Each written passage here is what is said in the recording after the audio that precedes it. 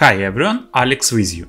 In this video I will show you how to set up and find autosave in 3ds Max. First, to configure them, we must go to the Customize tab and find the Preferences item here. A window will open with a lot of tabs and a lot of settings. We are interested in the tab called Files. All files that participate in the work of 3ds Max are stored here. And here is the Auto Backup block. Okay, the Enable checkbox turns autosave on or off.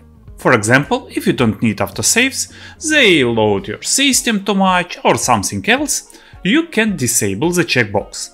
But in fact, there are simply situations when this checkbox is already turned off, and on the contrary, you need to turn it on.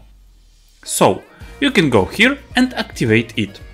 Below, the number of backup files is how many files you will create.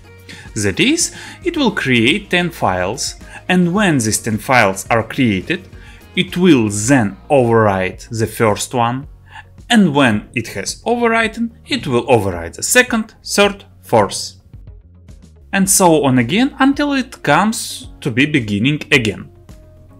Below, interval, in minutes. After that period of time, you will have autosave.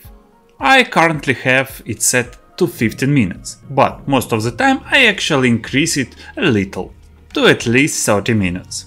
Because in 15 minutes I won't do anything so serious that I need to save, but in 30 minutes it's already something more serious. Below, here you can also call your autosaves.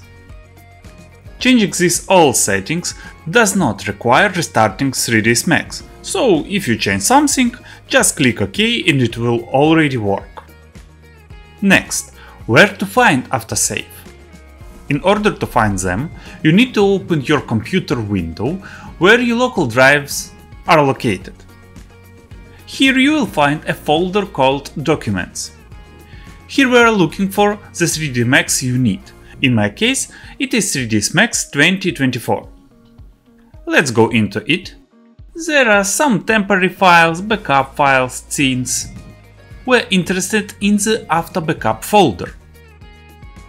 And your autosaves is sent here every 15 minutes. I already have one file here. I delete them from time to time if my projects are large and autosaving takes up a lot of space on the computer. But now, while recording the video, one autosave was sent here.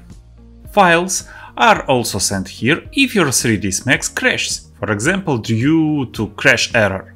Often Max makes a backup save and it will also be sent here.